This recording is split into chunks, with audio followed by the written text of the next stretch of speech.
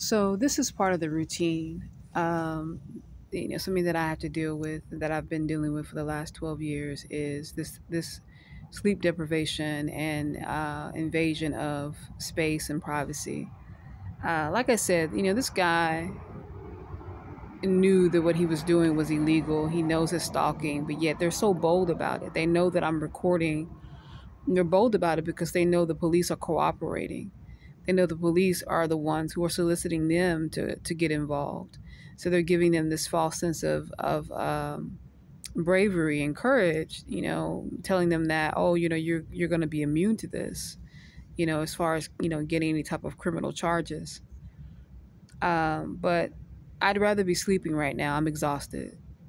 But I have to be alert and I have to be awake, monitoring these things and watching these things because I'm constantly being monitored and watched by police, potential rapists.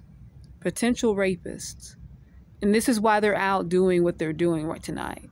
They're out seeking me out for rape.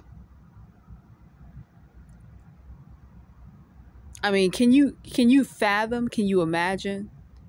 This is every night, every single night. If I were to record every single night that I'm being harassed, chased, and stalked for the purposes of them bringing bodily harm to me, I wouldn't have any storage.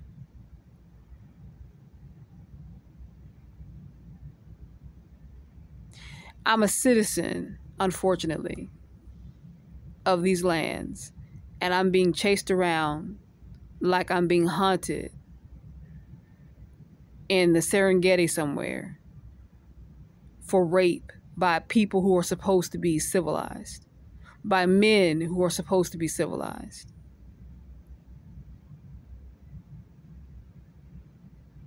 Let that sink in.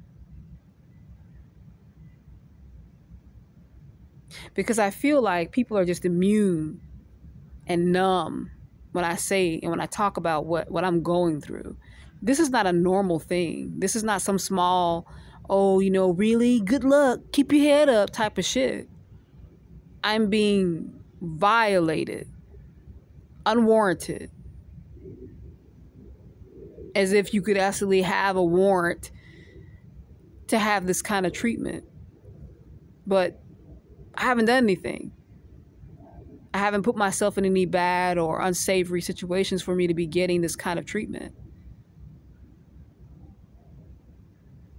But I'm sitting up trying to watch my post so that I'm not going to be bodily harmed and violated by individuals who are supposed to be a part of society and a community. And nothing's done. Not even by those who watch. Not even by those who see. There's something wrong. There's something deeply, deeply wrong when you can hear someone tell you that this is what's happening to them, and your only response is stay strong. There's something wrong.